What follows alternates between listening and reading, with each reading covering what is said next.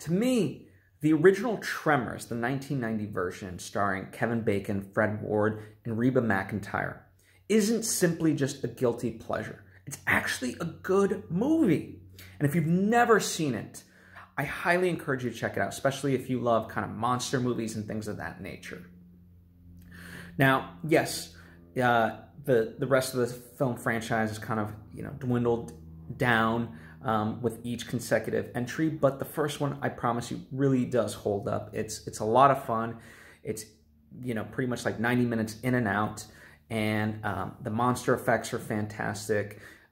It's got comedy in it, as well as good suspense. It's basically about these things underground that come out and eat people. It's like the underground Jaws, if you will. So really fun movie to watch and enjoy if you haven't, or rewatch if you have.